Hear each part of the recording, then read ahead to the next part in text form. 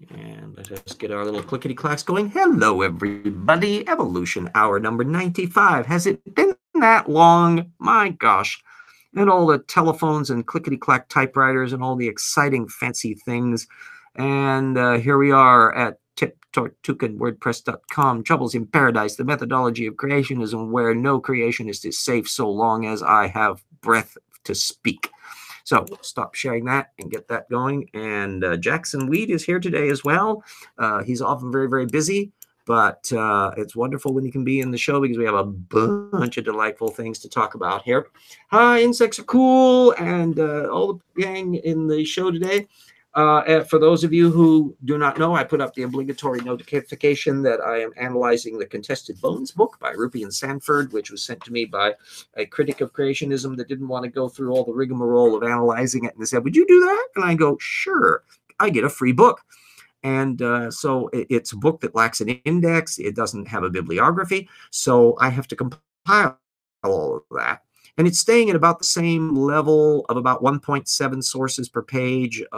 Over half of it are secondary sources. A big chunk of those are just used for authority quotes.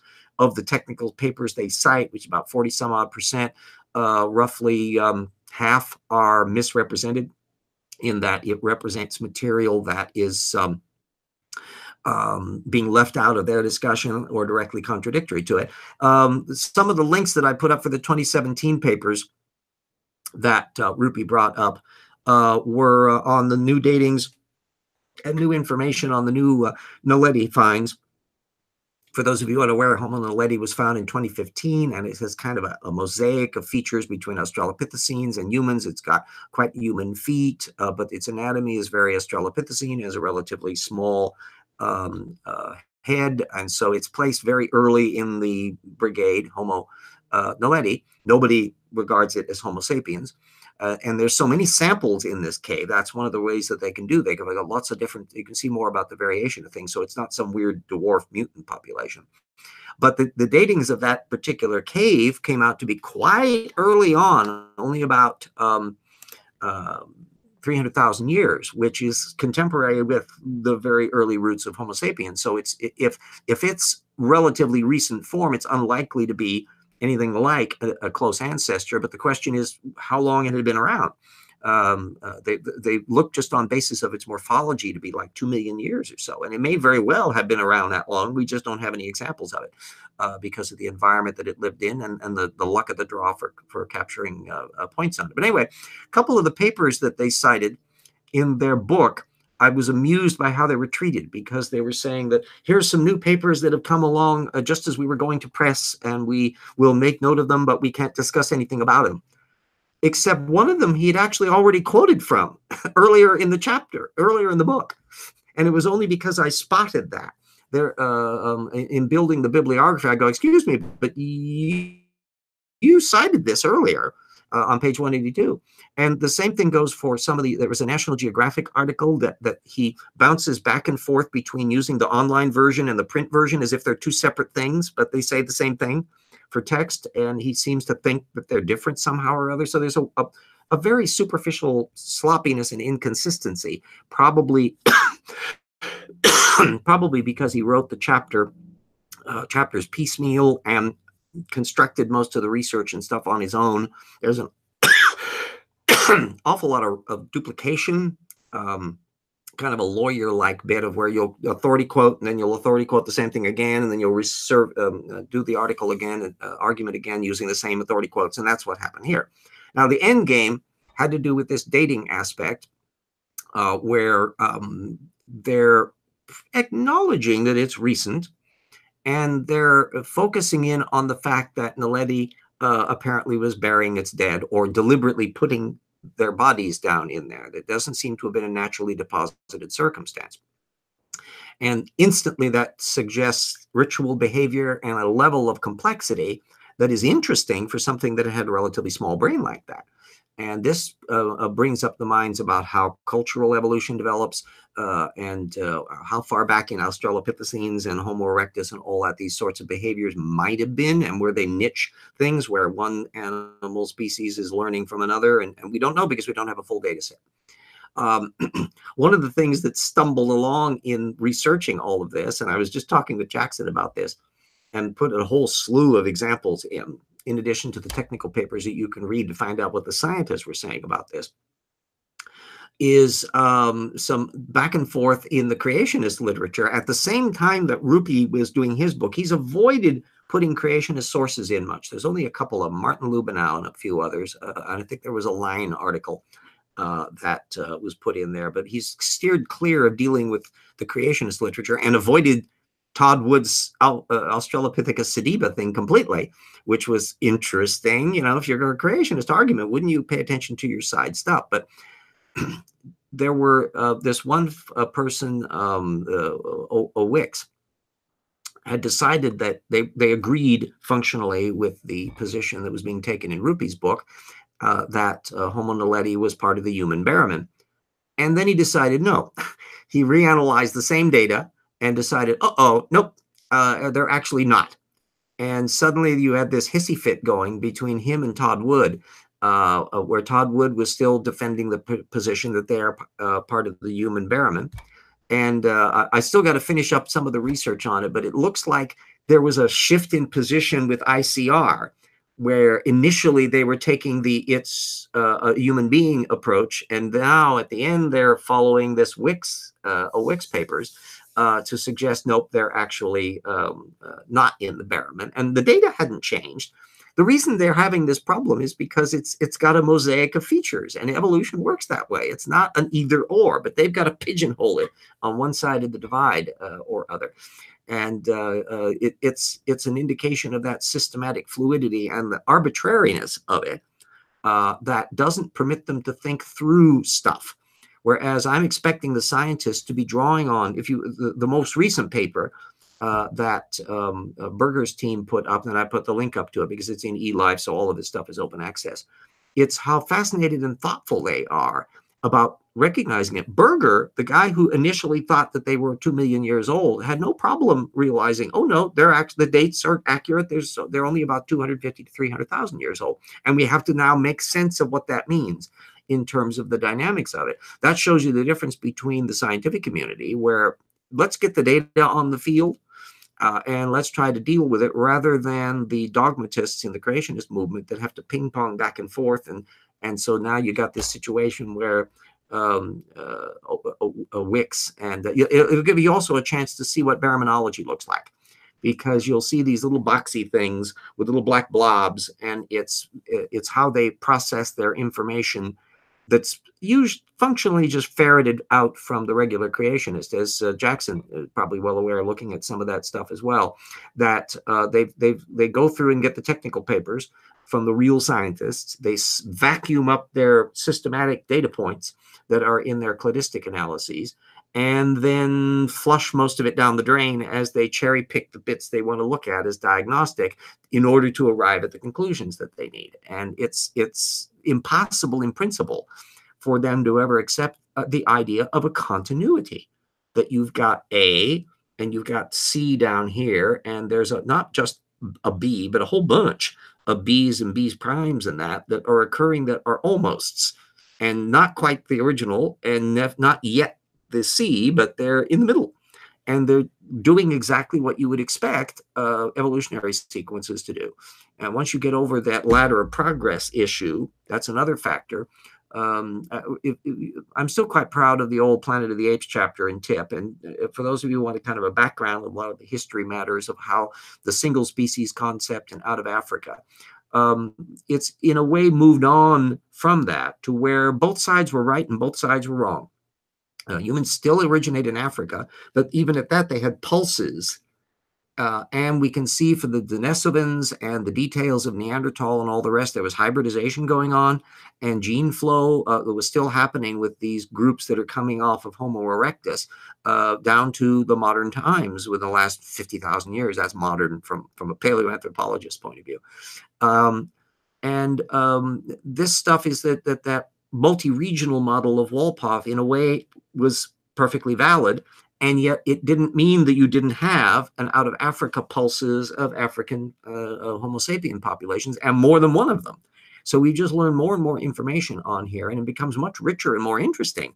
That it reminds us about the kind of cultural interactions that may have been going on in these hominid populations that were spreading around in Africa, including up in the northeastern or northwestern part of Africa that they'd kind of forgotten about, up in the Sahara region, which was a lot not desert in those days. In fact, it looking like that whole North Africa didn't turn into a desert until quite recently.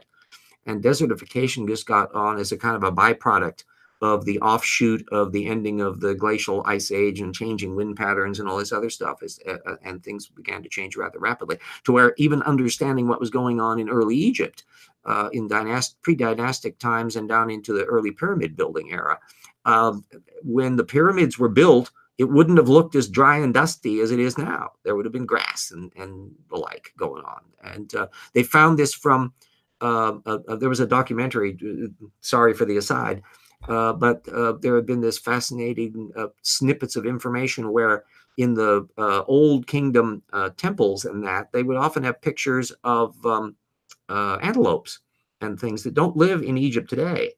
But they did then. And so these would have been familiar things that they would have seen. And then there was at the end of the Old Kingdom, there was a general climate shift that was taking place. And there's a whole big pile of material that I've got to collate on that. That's around 4,500 BC, which is oddly enough, ironically, around the time that the traditional flood is supposed to have taken place globally. But it's not involving wet, it's involving dry.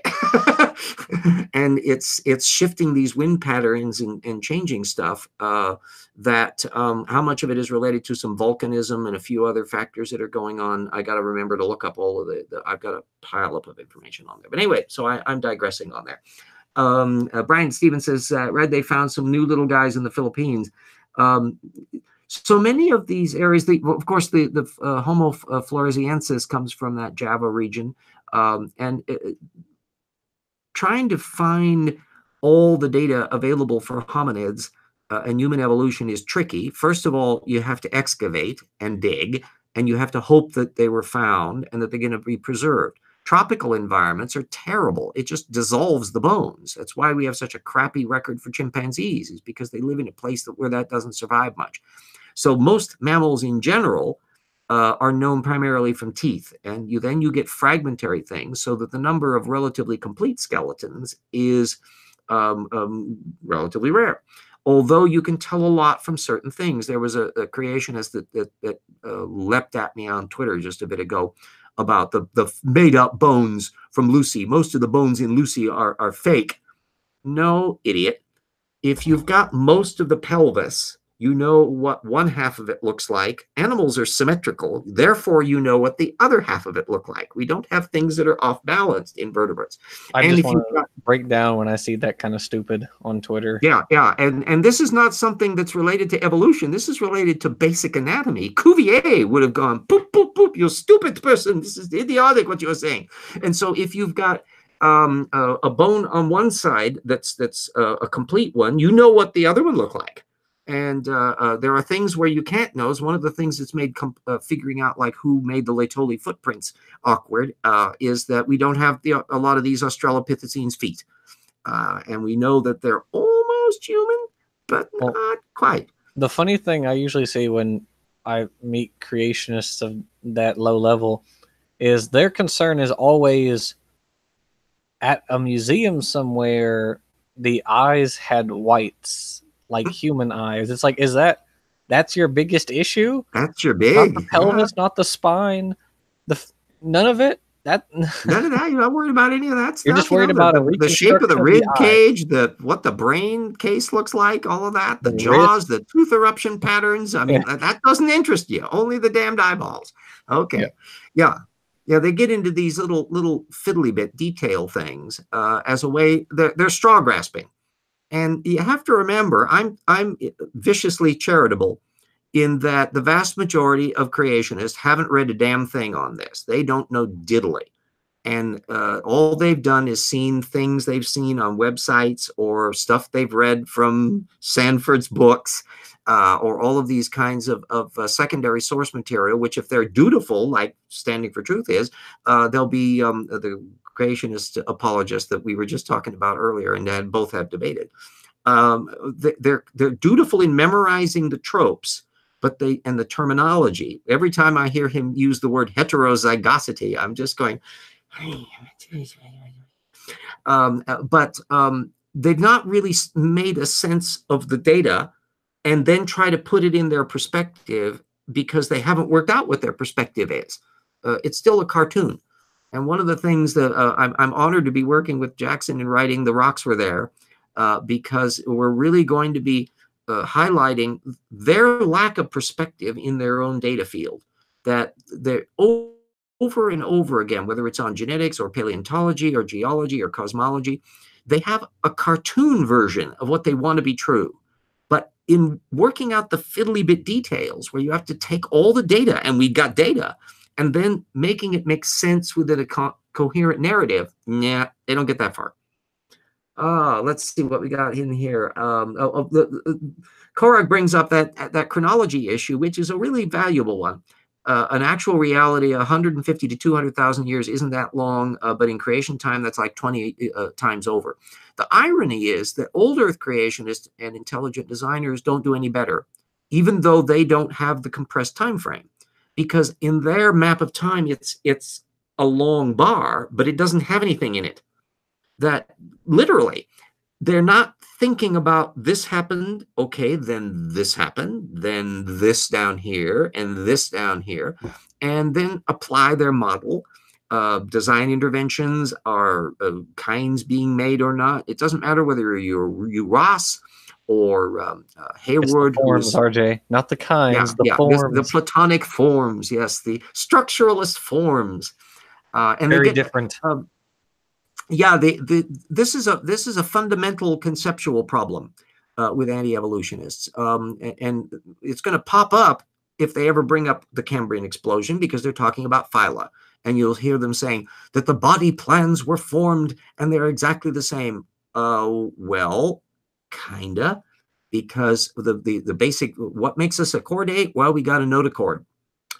And if you don't have a notochord, you ain't going to be a chordate. But if you got a notochord, even though it's dissolved and submerged into more complex systems later on, you're going to be a chordate.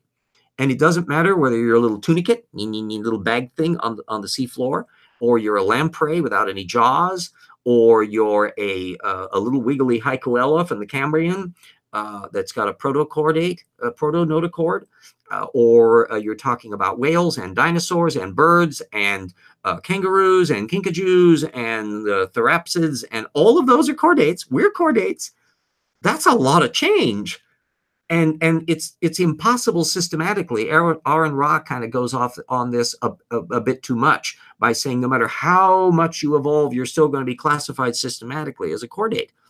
But the creationist wants you to have a blob of mud turn into a human being, or a cat turn into a dog, or something like that. And it's got to happen right in front of you.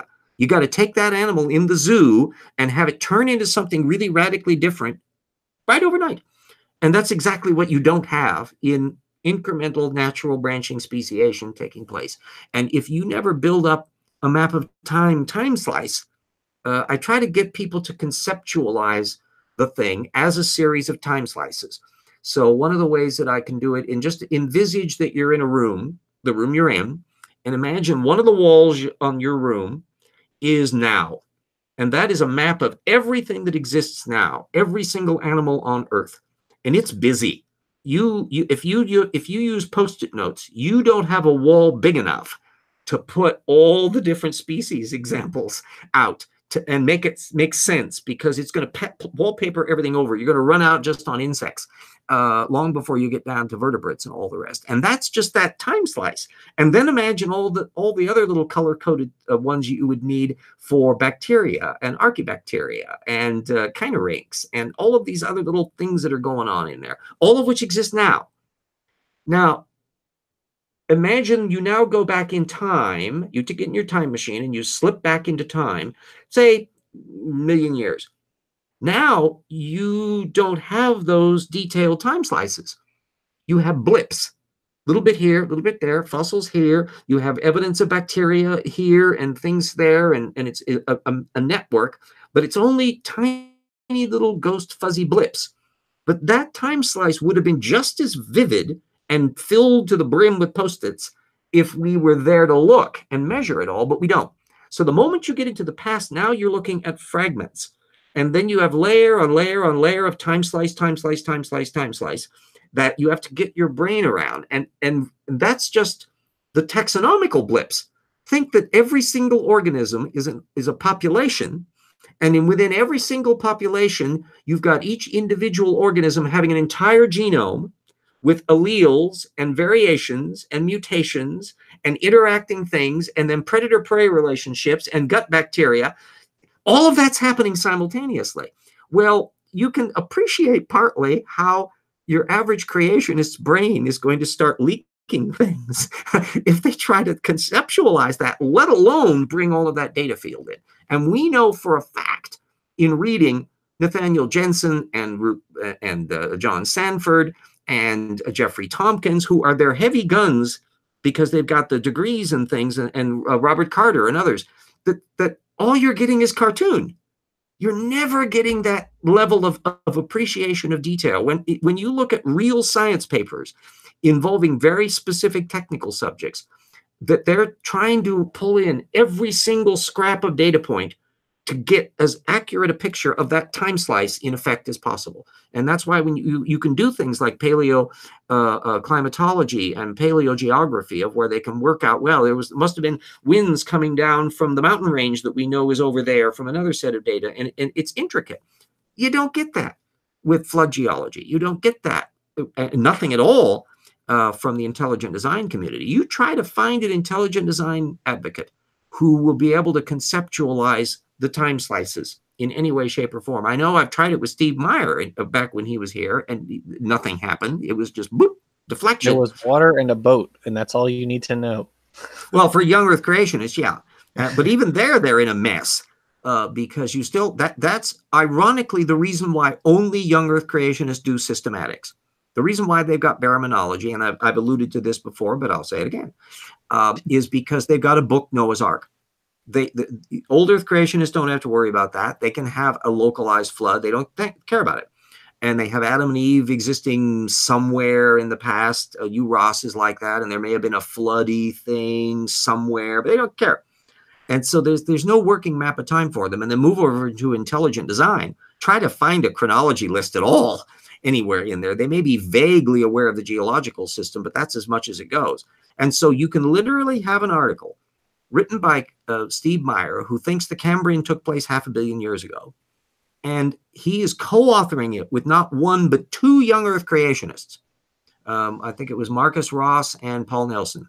And so when they're talking about the Cambrian phyla and all of this information that's generated in that, supposedly, in Steve's brain, it's 500 million years ago. And in Marcus Ross's, it's 4,500 years ago during the flood. Don't we compare notes?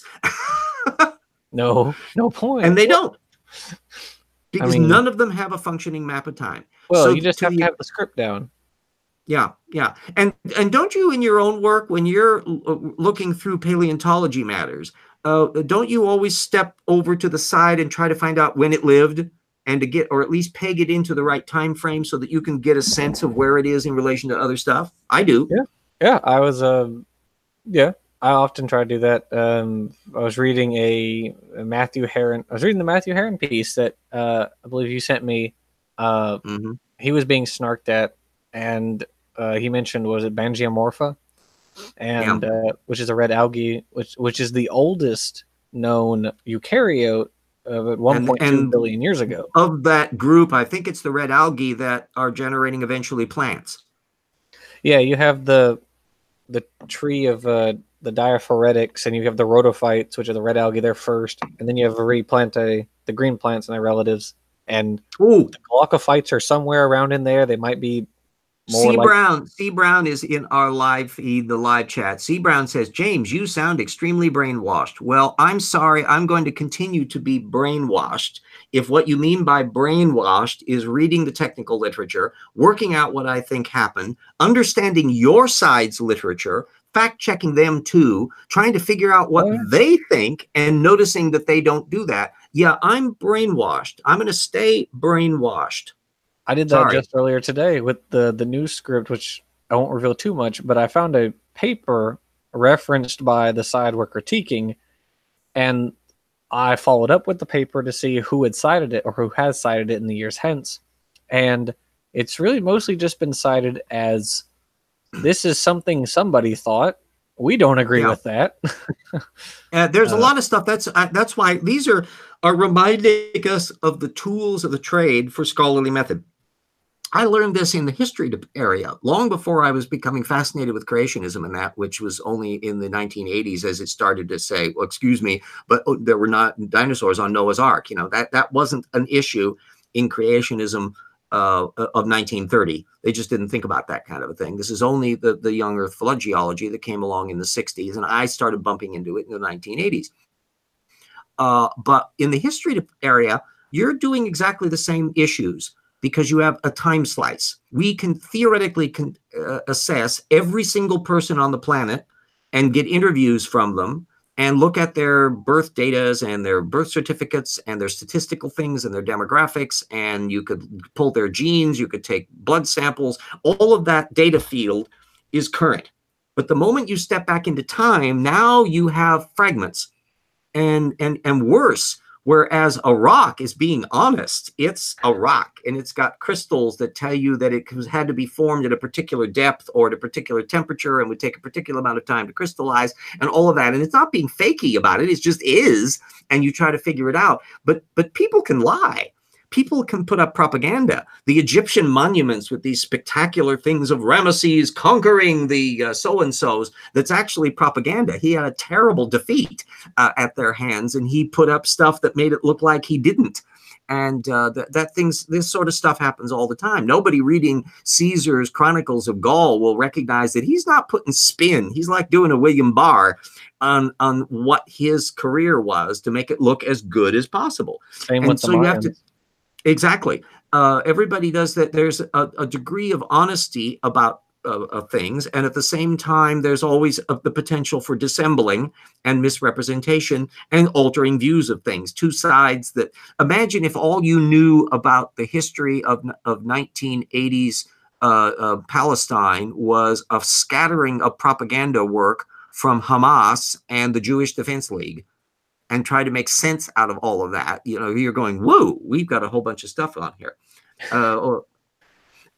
Seward Shapes, thank you. Brown, C. Brown said, of C. Brown, he says, unlike creationist literature, James Downard holds up to fact checking. Yeah, I think I try to play the game fairly and honestly. Don't take my word for it. Don't take Jackson's word for it. Jackson doesn't expect you to do that either. Don't take C. Brown's word for it. Definitely don't take C. Brown's word for it. Don't take C. Brown's word for it. Fact check us. Hold us to account. Ask us for sources, and we'll be willing to do that. The thing that you discover in pushing people into source methods approach is that it's a no-lose situation. It makes your case stronger, and it makes the inequities of your opponents all the more obvious. You can force them off the field by certain kinds of questions. The killer question is, gee, where did you get that from, and how did you fact check it? You get the complete cricket silence at that point, because the vast majority of creationists, and C. Brown, you're one of them, and standing for truth, we know he doesn't fact check a damn thing. He's still repeating that flapdoodle about Kimura and the deleterious mutation stuff. I don't think he's ever bothered to read the damn paper. Oh, you know he hasn't read that paper because he has no background in genetics. I mean, I've heard he's like a nurse or something like that, but so what? You know, that doesn't mean he has a background. That doesn't mean he has any sort of real background in biology. Yeah. You don't have to learn about it. Papalophagus asks whether I'd be interested in doing a Sunday show on the history of Attorney General Barr's illustrious or infamous career. I'm not an expert on Barr, but I certainly would be delighted to talk about the recent summary of the Mueller report and how carefully parsed the wording is, to where I'm just really interested in reading what the original report had to say. And so, yeah, I would be perfectly willing to be engaged in that. As everybody that listens to me knows, I hold the current president of the United States in way worse contempt than any president ought to be held in if they weren't as scurrilous and pathetic as Donald Trump is. So is my position vague on this? No, I don't think so. No, I So don't yeah, think anything's yeah, unanswered. and it's because that I'm applying the methods issue. I'm an old Reaganite, middle of the roader, going way back, and I'm seeing how too much of the real political landscape has moved into an entirely different area. But anyway, I won't go on. Oh, so we're about halfway through the show, and I definitely want to stop at around 6 o'clock because I got my niece and nephew here, and we're going to be zipping around and doing stuff, and so we got to skedaddle over to get dinner and stuff. So I'll be ending off virtually at 6 o'clock.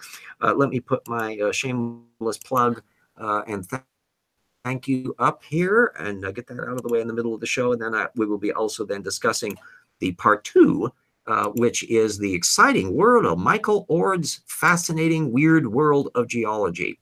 And that's he's the gift that keeps on giving. I just adore that. Okay, we're waiting for our little thing to hit in here. There we go. There's some strange new button elements going on there. So everyone should be seeing my RJ's patrons. It has been a delightful thing having Patreon accounts. I can see why everybody from Aaron Ra to Richard Carrier say that they get income this way. I'm not as heavily dependent on it as they are at this moment, but I'd love to be as heavily dependent on it as they are. So anyway, here we have our colleagues Hendril and Eric, and our researchers level, Keith and Fino and Brad and Ralph and Meet Convert Me and Pelagia and Soor. Thank you, Pelagia. You were the one that spurred me on to a lot of this stuff. And our assistant researchers, Dara Wolf and Duranku and James Fitzwater and Kyle Frick and Yana and Staggles and Suris and Totas Real. Still got to get back to the Phileas Fogg audio recording, but it's been cold here in the winter time, and I got to do recordings late at night to avoid traffic sounds and that getting onto the recordings of the chapters. And then our friends Eatmeal and Stephen. Hi, Stephen. Yeah. And Marigail and Insects Are Cool. You're in the feed. And Daniel Johnson and Bo, who's way over in Europe, Denmark, I think he is. And Alex Stone and Paul Williams and Zeshi, and then some legacy patrons, people who had helped before but weren't able to continue on that. And, financial troubles get the thing troubles for people. So Jen B and John and Andrew and Mona and Son and Everett, every single one of you, it is much appreciated. And I can certainly say that Patreon is a handy way if you've got like $1 or $5 a month or something like that to spare, and you can throw it that way, or even whatever works, float your boat on there. Think about, say, instead of the latte this week, I'll throw a little bit of it RJ's way and make that commitment. That all is wonderfully appreciated, and you will become one of the names of honor on the patrons list. And then moving down to the linkages here to, don't forget my website. It's a clunky little basic WordPress site, but there's a lot of the work that I've already done are in PDF format. Download those, share them, use them, make use of them. It can't make a difference unless you're paying attention to it and reading it. I did a lot of history on the creationism movement and the early stages of the intelligent design movement. And it's given me the base because I'm constantly doing the research end of this that allowed me to do Evolution Slam Dunk and now the new Rocks book with Jackson. And I'll keep at it as long as I can. There's the link to the Patreon, and I've got that in the video links in the video, so you can find it easily there. And there's also, I've got a GoFundMe that you can access as well. So there we go. That's the shameless plug for the week. And I will always shameless plug Evolution Slam Dunk. If you don't have my book, please get it. Not only because I need the royalties, but literally, this is a contribution to the field. I wrote Slam Dunk because nobody had written a proper analysis of the reptile-mammal transition that was designed for the public and in conjunction with showing how anti-evolutionists ignore it.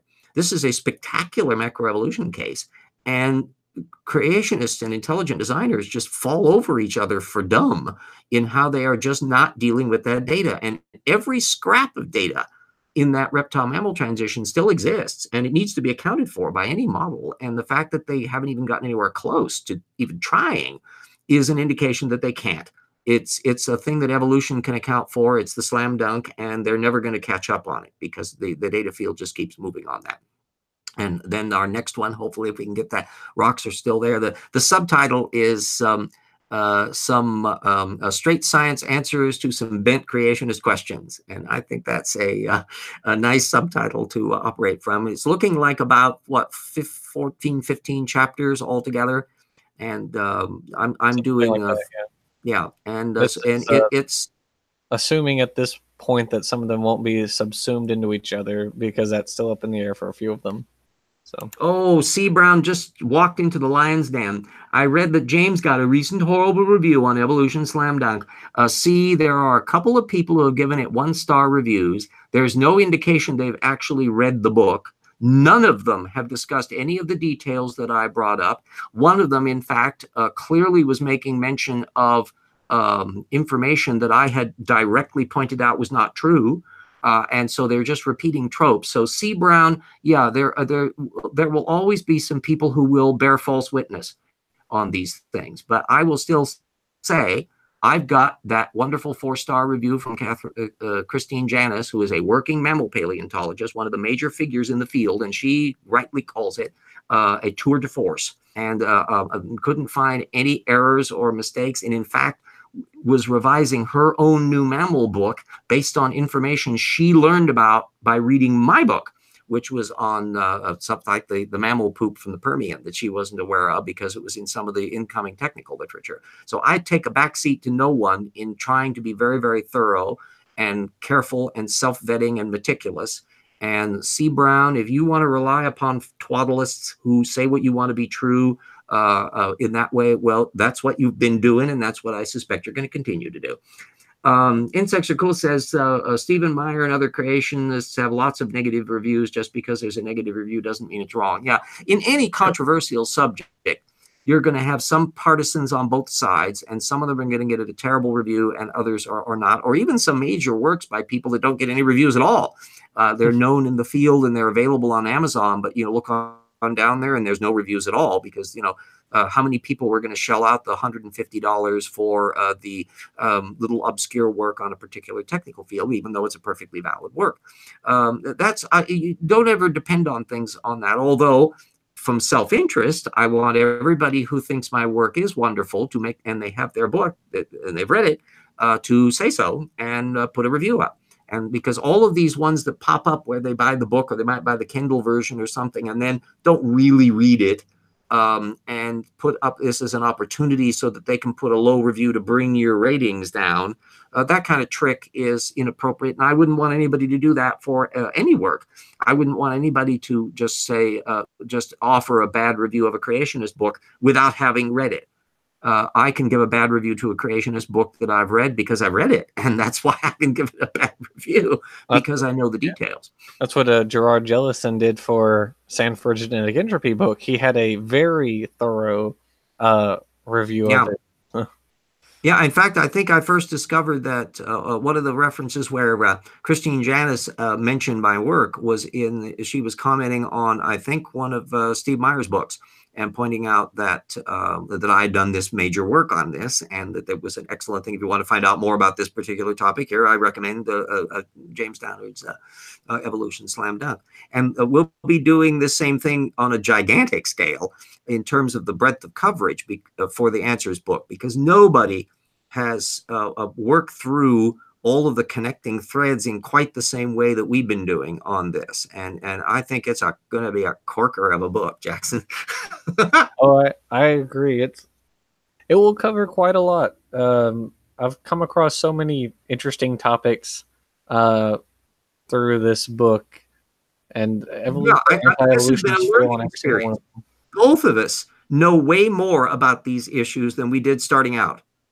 And yeah. I'm delighted with the stuff that from things like bats pollinating Sonoran cactuses, and the thing about the newts and their hosts with their toxic salamanders and things, and how all of the detailed genetics and all that work out. There's a colossal amount of technical literature that's out there. And what we'll be doing in this book is kind of pointing the way to so many of these little issues as well as a lot of just fun stuff. I mean, there is a sadistic pleasure that you can take from reading a creationist who is just willfully sticking their head up their ass with a misrepresentation of sources. It's just hilarious. Oh, insects are cool, says I read genetic entropy. I think my main problem with it is that how do you define a beneficial mutation? Oh, there's the rub. Mutations can be beneficial or harmful according to environment. Indeed, that's when I looked into the impipenum case that Michael Behe brought up at the Dover trial and then stuck into his 2007 book. And the same thing with the chloroquine case, that when you looked at how the actual mutations played out in the molecule and why it did the things it did, that a mutation, most of the mutations involved aren't either good or bad. They're good or bad in the context with everything else. And you can see how incrementally things can develop at that molecular level. But you only find that out by reading the little details on things. It pops up in the whole genetic entropy argument, because if you're thinking a mutation is either beneficial or deleterious, well, Kimura, since the 1960s on, has said, no, most of them are neutral. And that's the big blob. And a neutral mutation is not a no man's land. It's a thing that can become beneficial or deleterious depending on its context and depending on the selection pressures. But then there are some things that are just almost entirely beneficial mutations, but and some that are full-blown deleterious. Deleterious ones often are involving structural genes, where if you have a mutation in a particular protein that has to fold in a particular way in order to do its thing, any mutations that gung up the folding process will probably kill you. And so and therefore it's one of the reasons why mutations in homeobox genes and these developmental forward, backward, up, down, dorsal, ventral, that anything in there is going to really gum up the works in the early processes of development. Well, those are self-editing, because anything that is that bad for you, you ain't going to end up having babies. So it deletes out. Whereas the beneficial mutations may not be beneficial to begin with. Some mutations may have existed. Some of the things that look like in the chloroquine case have probably been around for a long time, but they were functionally a neutral variation that were just lying around because it didn't have an effect on something. It becomes a beneficial mutation, beneficial for the bacteria, the bacterium, because it can now make use of that to be resistant to the medicine we're throwing at it. And if you're going to argue that those mutations have to be designed, then you're saying the designer did this because he likes the malaria parasite a lot. This is a weird kind of a thing to deal with. So everything is context sensitive. And remember, it's not merely within the individual organism. It's in relation to its predators and the things it eats and its gut bacteria and the signaling system that's moving back and forth. So things that are operating in like the neural system or sensory inputs are different than, say, digestive enzymes. There's just a lot of stuff. But the scientists look into that. And in every single case, that kind of gee whiz thing where the creationist will say, look how fabulous and incredible this is, it has to be God's handiwork. If they don't offer source citations, be very suspicious. If they do, track them down. If they're really old or generic books, wonder why they're not looking at more recent research, and then start Googling the topics and find out the technical literature that's on it. And you will be deliciously surprised at how much technical literature there likely is on almost all of these cases. There's some that are very difficult to explore, or there's some that the tools weren't available, and so there's not a lot of work in particular areas yet. But most areas do, in fact, have them. And it's been a learning experience for both of us on here, as when we start ferreting on the thing that I've been instilling in Jackson and that I've also used is never take the person's word for it. That if they slip by with a thing and they mention a technical paper, stop and try to find it. And we have the advantage now. This is the killer thing for source methods that would have been very difficult. I know, because it was difficult to do back in the 1980s when almost nothing existed online. There wasn't an online. And even when it was, initially, it was very limited. But we now live in a time when 80% easy of technical literature, including a lot of old technical literature, is accessible full text online at no cost to the scholar somewhere or other. And I know this as somebody that doesn't have enough money to be able to go buy hard copies of things off a JSTOR every time I want to read something. That's like 15 bucks a pop. Oh, forget that. So I know just how much is available. And so there's no excuse other than cramped mouse clicking finger to not be able to find this information. If I can find it and Jackson can find it, everybody else, what the hell is standing for truth, or C. Brown, or Nephilim Free, or any of these other apologists, Matt Powell, Kent Hovind, any of these, if they can find gibberish and balderdash so easily online, why can't they find the science?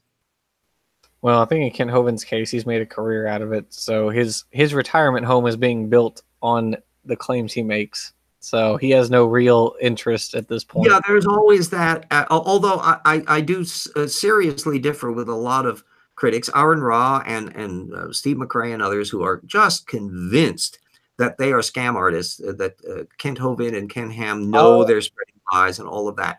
And I doubt that. I wouldn't But say Kent Hovind, maybe.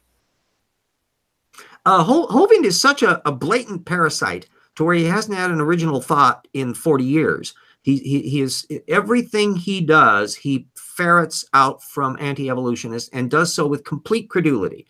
So he will latch on to stuff, and he doesn't even have consistency in his own argument. There's also the selection pressure, or rather the enablement pressure of his own supporters. I mean, can you imagine Matt Powell ever fact-checking Kent Hovind and then telling him so? No.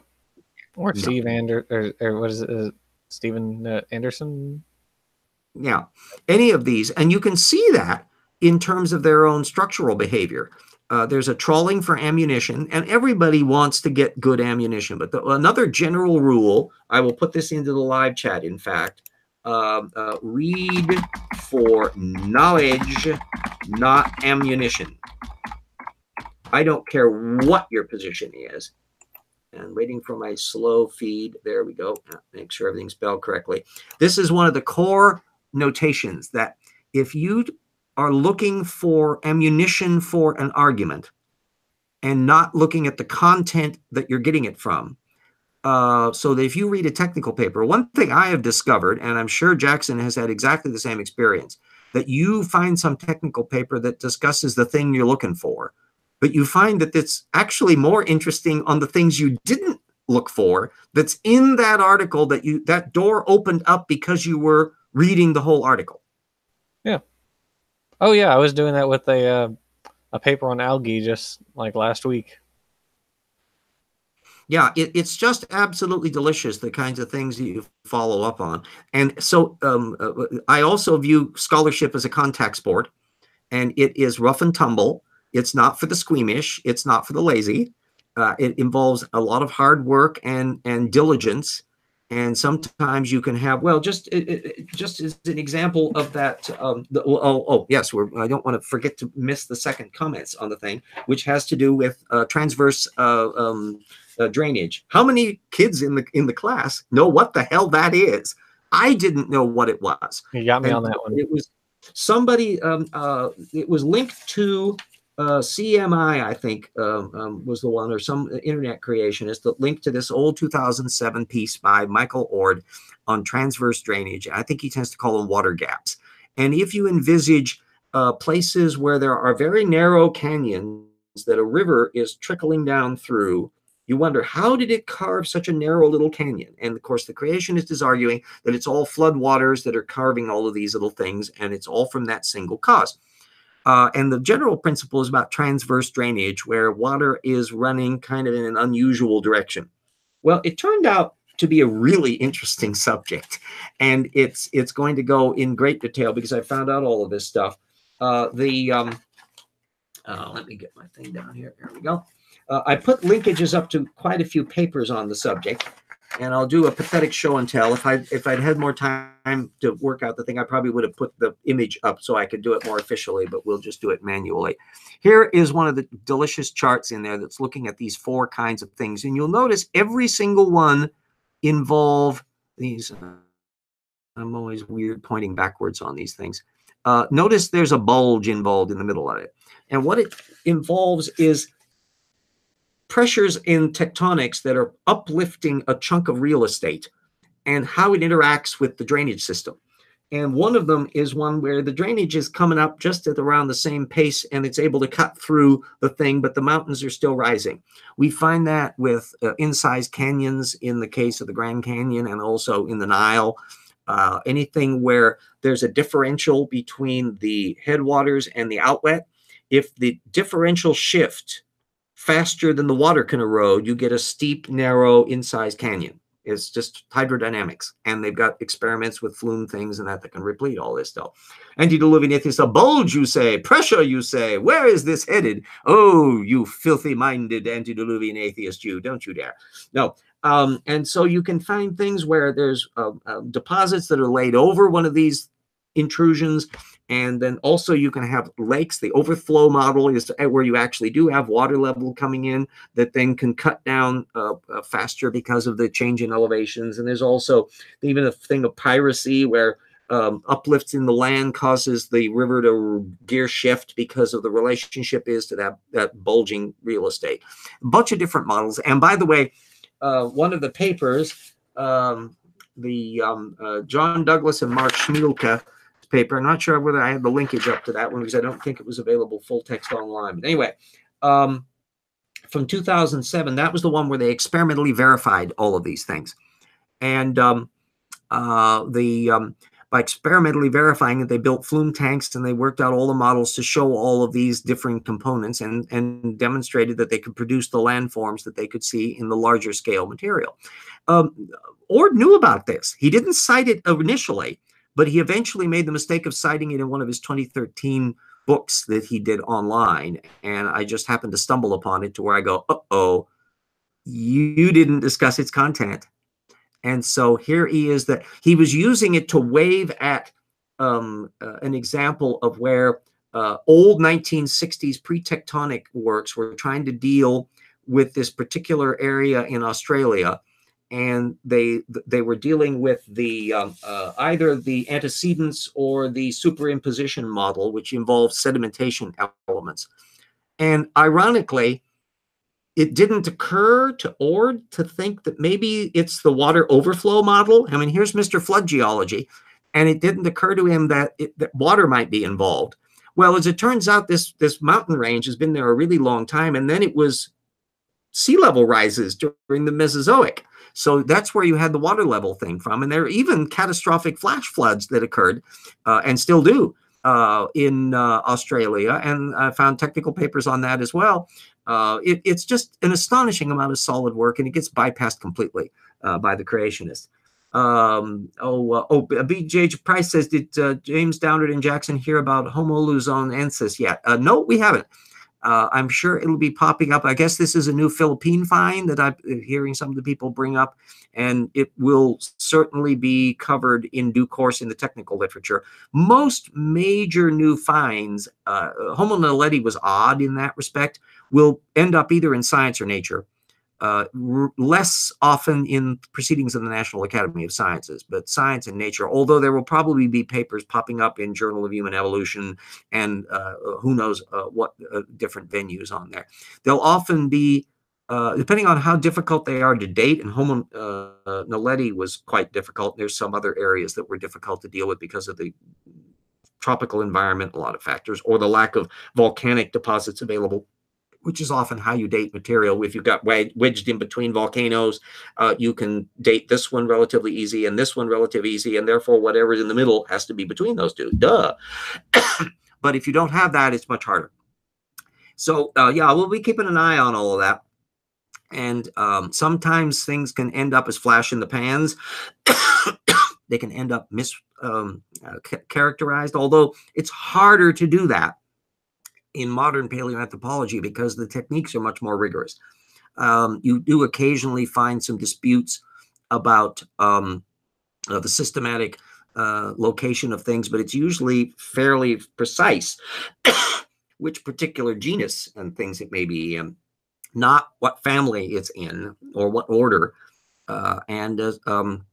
We'll find out what the material is. The other rule is let the dust settle. It's okay to pay attention to news bursts that have popped out in BuzzFeed Like or anywhere the else. post-asteroid impact. Yeah.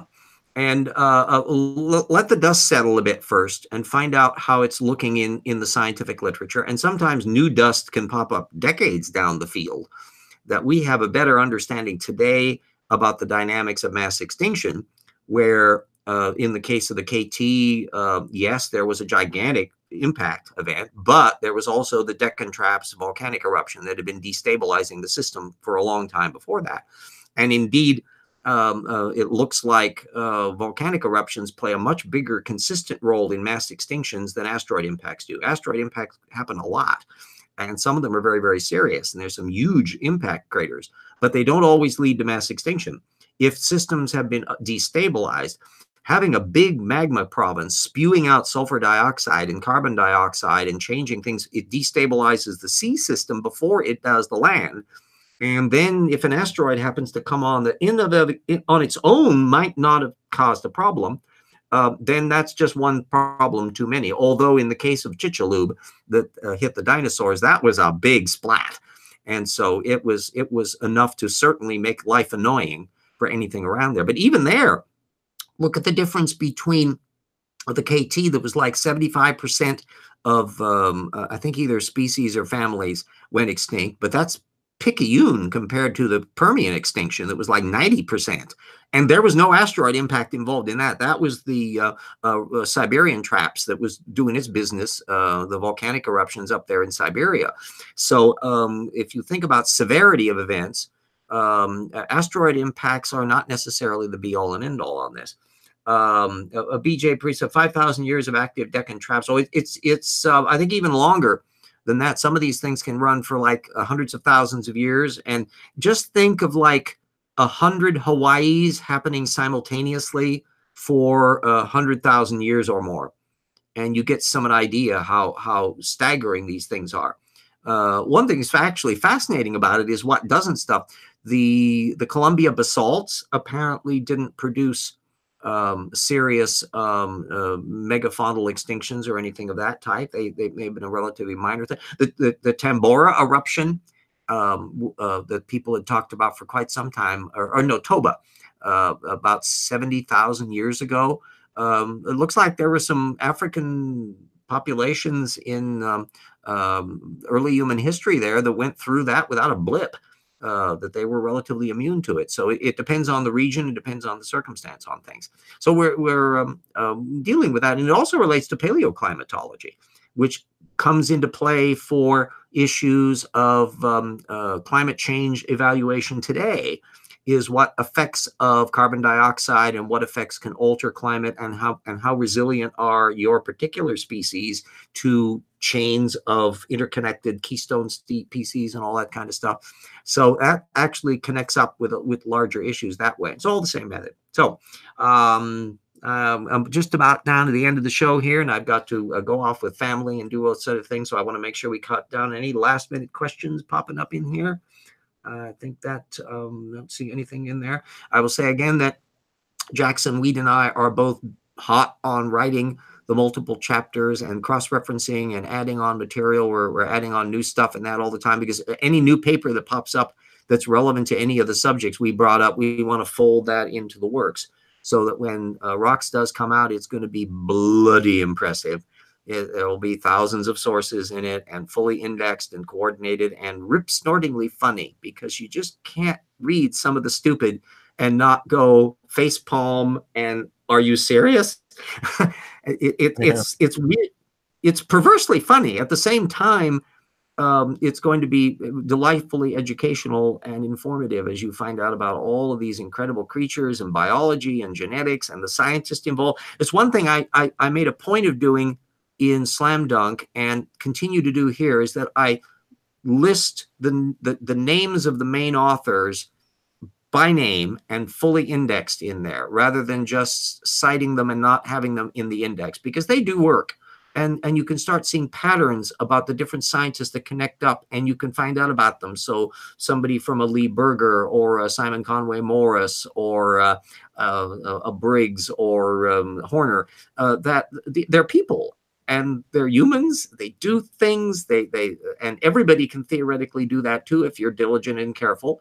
And that's what the scientific process is. And even if you don't become a professional scientist, you can be interested in the work and follow the work and stand up to defend the matter. There was just a Standing for Truth's debate that he had just yesterday with a critic of creationism, but boy, that kid did not know diddly. So Standing for Truth was just running amok in the debate because there was nobody to push back on things that are just false. And if you don't know that, you look weak and you're saying, well, I didn't study that, or I don't know about that. Mathematics, my area. Well, then don't engage in debates if you're not familiar with that. So I think that's the matter of all the different questions and comments in the field. And I will be shutting down for the night, and we will see you next week with more Evolution Hour, and keep spreading the word. And thank you, Jackson, for you're often busy with doing your work. You're a working kid, working your way through college and writing books and doing all this stuff at the same time. Nobody can accuse either one of us of being sluggards in this regard. It doesn't sound so. So I feel like it's a lot lazier than when you put it like that. No, it's a heck of a lot of stuff that's going on. And when you think of the fact that you have a life to lead, I'm an old retired fart, so I can spend my time working on a lot of these things as my late time hobby. But you're a young kid, and so you've got life to lead as well as your education and the work to do to work your way through college. So I as somebody who worked his way through college as well back in the day, I well appreciate it. And you have a bigger problem probably than I dealt with, because the price of college and all the infrastructure and investments you have to deal with is way higher than what I had to deal. Yeah, you RJ, it's too late in the show to get into this.